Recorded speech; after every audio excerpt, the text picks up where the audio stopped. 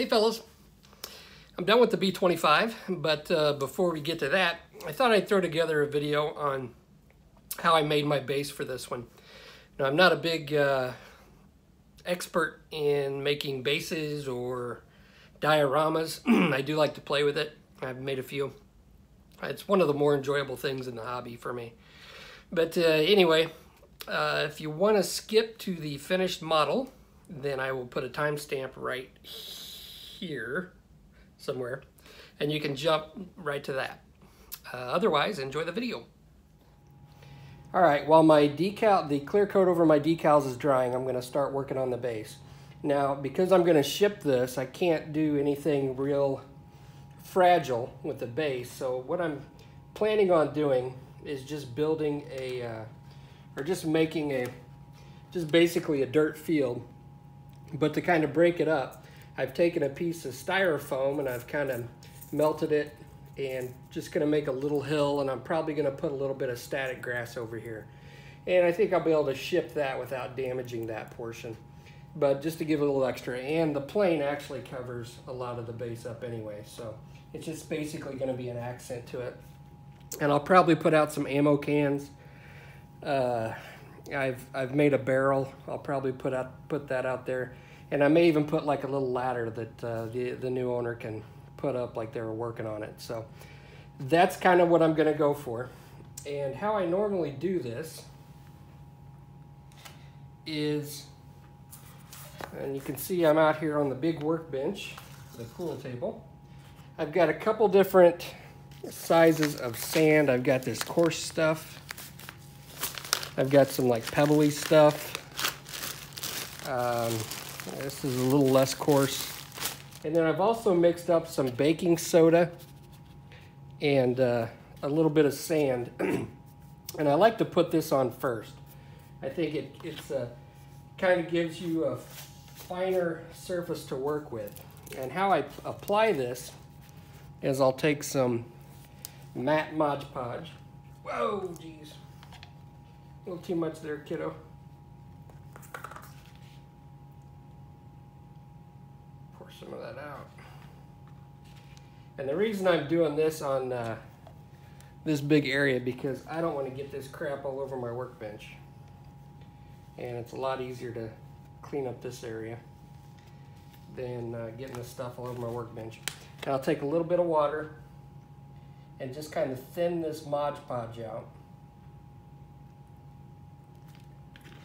Now, I've already put a coat of Mod Podge on here to kind of seal it on the wood, because if you put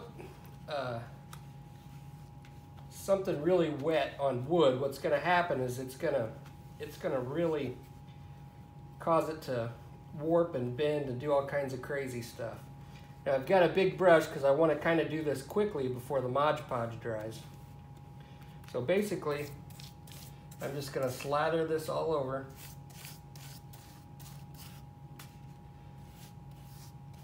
And I've got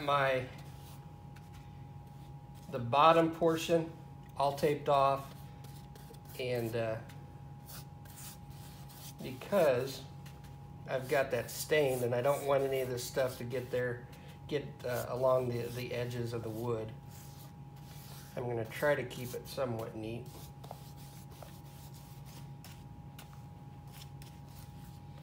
But again, you got to work fast.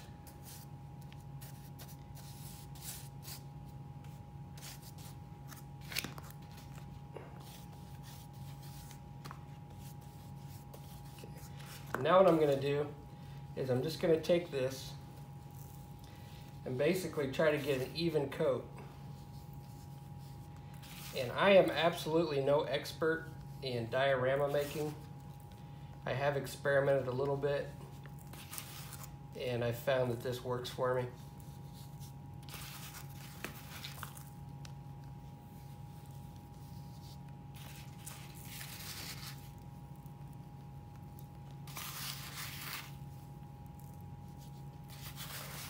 And this is just going to give me the base groundwork.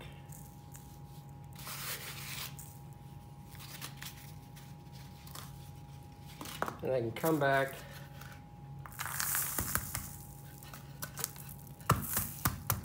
shake it off. And you can see why I'm doing it out here, because this would totally make a mess, at least with my method.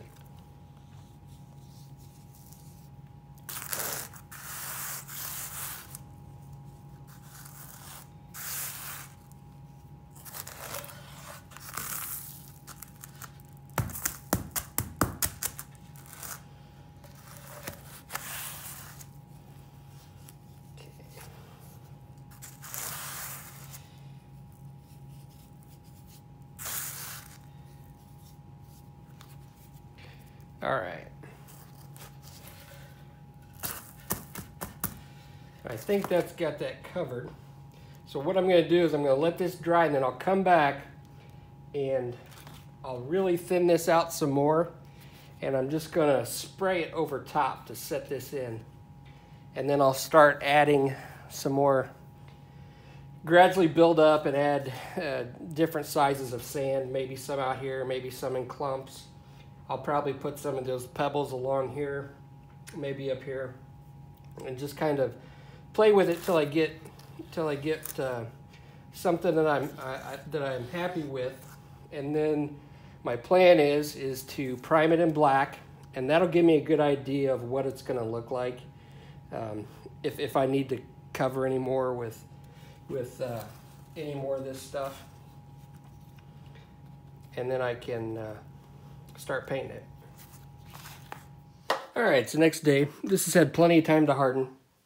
What I did is I mixed some more water with the glue, and I kind of drizzled it out all over the mixture that I had to kind of lock it in, so it's nice and hard. So I got a nice grainy surface to work with. Now what I'm going to do is I'm going to start putting some bigger grains of sand and some rocks. So basically what I've done is I've kind of just taken some non-watered down Mod Podge, and I've just kind of put it down here. And I like to use different color of sand just so I can see where I'm putting it. And that's what the store had.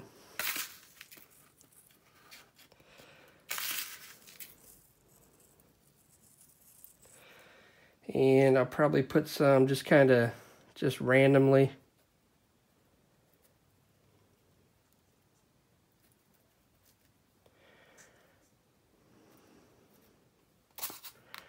Why'd I dip that in there? That's so dumb.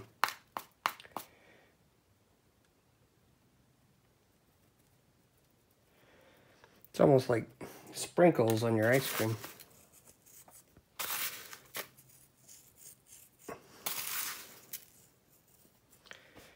And kind of make it look like maybe there's... Now my wheels are going to set like here and here and here, if I remember correctly. So I definitely don't want to put like big rocks and stuff there, but this stuff will give it a little more randomness.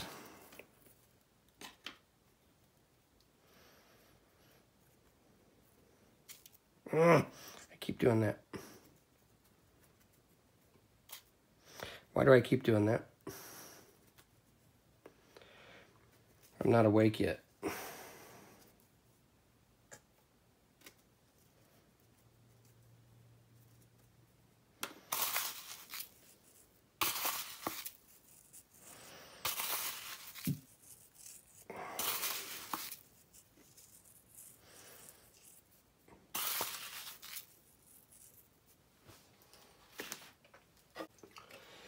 Now I'll take my watered down glue, and I'm just gonna go over it like so. Just kind of lock it in. Now I know you can spray it, and I did actually have a spray thing on here, but it got clogged up because I don't think it was meant for this type of deal.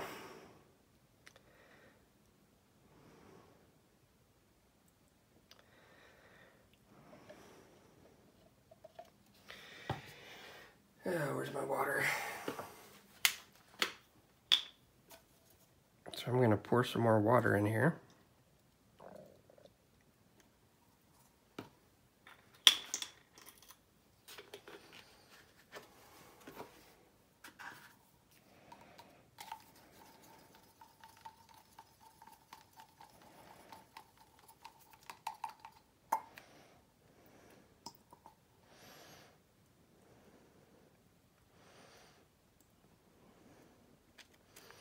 And I should have added some soap to break up the tension.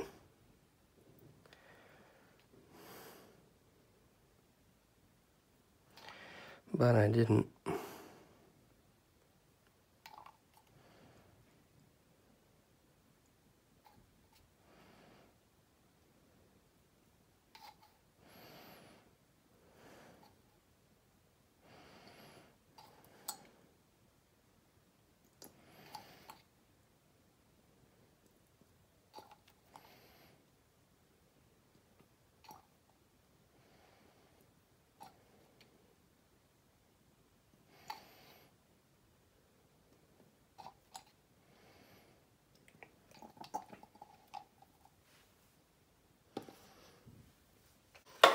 Now that's all there is to it.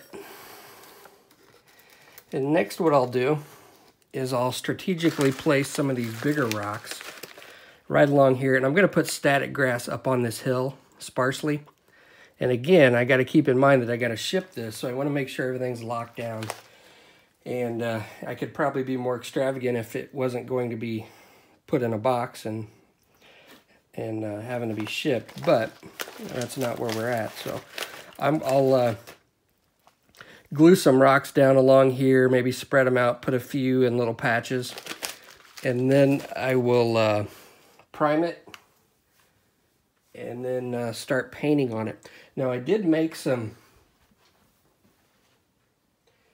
scratch built a little work ladder out of styrene strips and then added some extra photo etch like I've seen in some of the pictures. I tried to get it as close as possible to the pictures. I also made a little barrel out of a tube, and then to get the ribs, I just took strips of tape, put them around, and then I overcoated it with Mr. Servicer 500, and then put a little photo etch top. So I think that'll work as a barrel. And then I took some ammo cans that I didn't use from the kit, and we'll put those down there like they're getting ready to load up. So that's where we're at.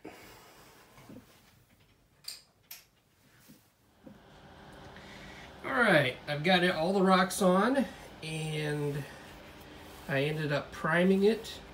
I primed in gray Stynol Res, and I didn't want to use anything hot because I do have this foam back here, and I don't know how that will react with some of my lacquers. So Stynol Res was it. Plus, I don't typically use it on my models, so it's good for dioramas. Primed it in gray. I hit some highlights in white, and hit some lowlights with the black just to give it a little pre-shading. And next, I'm gonna spray it with deck tan and mix in some dark earth, XF52. And I'll probably use the dark earth for this little hill mound that I've got over here. I've also primed the ladder and painted it like a brownish gray. I forgot what color it was. And then I'll try to use some oil paints to add somewhat of a wood grain and kind of dirty that up to make it look like old wood. And got my ammo boxes primed and my barrel over there. Got it all taken care of. So I'll start painting on those. So right now I'm going to get to this and start spraying the deck tan. Alright, well, I've got my base coats on. As you can see, there's a lot of different textures, there's a lot of different variations in the color. And one thing I like to do, I haven't clear coated this or anything, there's no real need to do that. And in fact, I think it works out better if you don't. But I've got an oil wash with like sepia. And so this is just sepia oil paint mixed with enamel thinner. And then I'll just go around and just kind of play with it and darken up some areas, and it also gives some contrast to the rocks. And then I've got a couple other different colors that I may use, just depending. And then what I'll do is I'll come back and I'm gonna dry brush some highlights. Like I'll probably take some of my base, where are we at here? Some of my base deck tan, and then I'll come in here and I'm just gonna highlight some of these rocks, some of the bigger ones. And this area up here is gonna be covered in static grass, and I've made a mixture of that. Let's see if I can get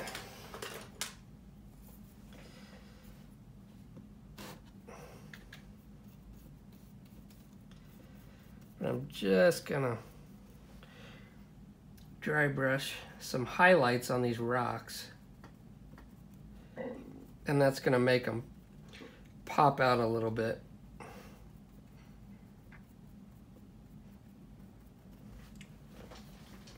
And again, this is one of those things you can just play with and just play with it till you get something that you're happy with.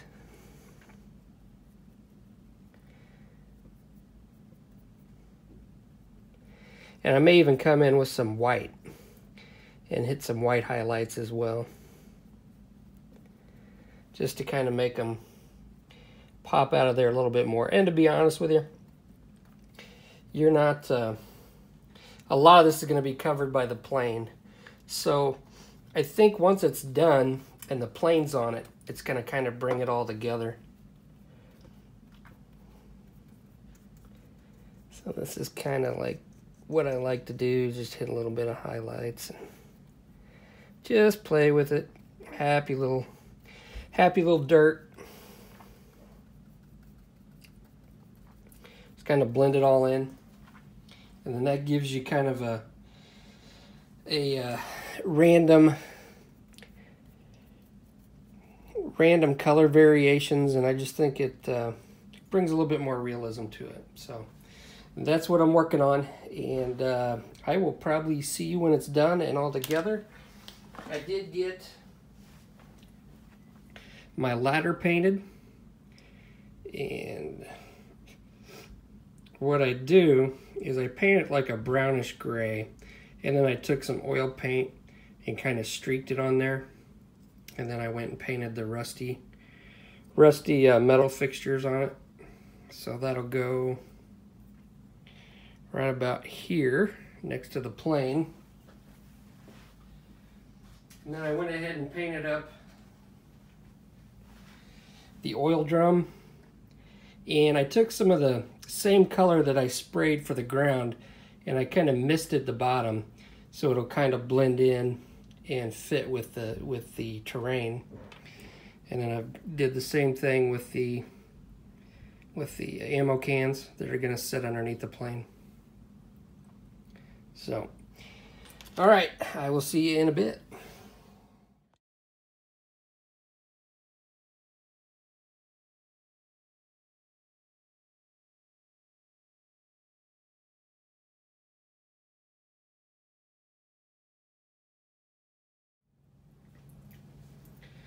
All right, fellas, here is the finished B-25 2.0. And the 2.0 means that I built it before, so this is the second time that I built it. And I didn't have any issues that I haven't already spoke about. It went together really well. I really enjoy these B-25 kits, and I think the B-25 is probably one of my favorite World War II bombers. I worked on the base a little bit more off camera, and I just kind of played with different browns, oil paint washes, and just kind of modeled it and tried to get it to where I was eventually happy with it, and I think it turned out pretty good. And I think once I put the plane on there, the base, you know, you lose some of it, but it's kind of the base, I think, adds a nice little accent to the model. Let's turn it around here so you can see it. Now, I don't have any of the guns glued in. Some of them may be kind of cockeyed just because the owner's going to have to glue them in. And so I didn't, you know, I don't want to, since I have to ship this, I don't want to glue any fragile parts on that I don't have to. The propellers still come off. This little antenna or pitot tube down here, it's just dry fit in there. Like I said, all the guns, all the gun barrels, they're just they just fit in there, and the owner can glue them in. The only guns I think would really need to be glued in are the ones in the front, because you kind of have to adjust them. Just the way I built it, you're gonna have to adjust them and then glue them in to get them straight. The doors on the bottom, I didn't glue those in, just because since I'm shipping it, I want to make sure that I really batten this thing down tight so it doesn't rattle around. So I'm not gluing in any of the open doors on the bottom. I just kind of got those blue tacked in. One thing that I did do this morning, once I got it finished and I set the plane on there, I ended up taking a little bit of Mod Podge and baking soda mixture and kind of making little areas where I was going to put the barrel, and I kind of smushed the barrel down in there just to give it a better feel, like it's not sitting on top of the base, that it's actually a part of the base. And I also did that with the 3 tires as well. I'm going to try to lift this up without breaking anything, but so you can see the bottom. Whoop, yeah, my blue tack fell off. But here's the bottom, and you know, I just kind of grinded up and did a little bit of streaking, not much, because I mean, in all honesty, I don't think you're going to be picking this thing up too much, because stuff's going to fall off. But here's how my little bombs work out, and I really like how that worked. I attached them with some sprue goo, because there's such little attachment points on each one of these bombs. I put a little bit of sprue goo on both the bomb and the little attachment points so they're nice and solid. And with the magnets, they just fit in there, just like so. Make sure I don't break anything. I did make extra barrels for the guy in case one of them gets lost. So I've got like 3 or 4 extra barrels. But this has like 15 different gun barrels on it. So scrape some of that. And this is from setting the tires in the stuff this morning. As you can see, I've got little spots where the plane kind of the wheels kind of sit down in there. So I'm gonna try to get this thing back on without breaking it. So there it is. And you know, compared to my last one, the owner asked me which one I liked better, and the first B-25 1/32 scale that I built a year ago, that was my first big World War II plane that I built, and I kind of overdid it a little bit. I really liked how it turned out. It was really dramatic, and I liked how that one turned out. But I kind of tried to make this one a little more realistic. I don't know if I accomplished it, but I kind of took different things from different reference pictures and kind of implemented them. And it was kind of neat because this was a made-up plane, so I didn't have to stick with any one thing. I had a little bit of freedom. So I will quit yapping, and I will show you, flash up some pics, and I should be starting another build maybe next week.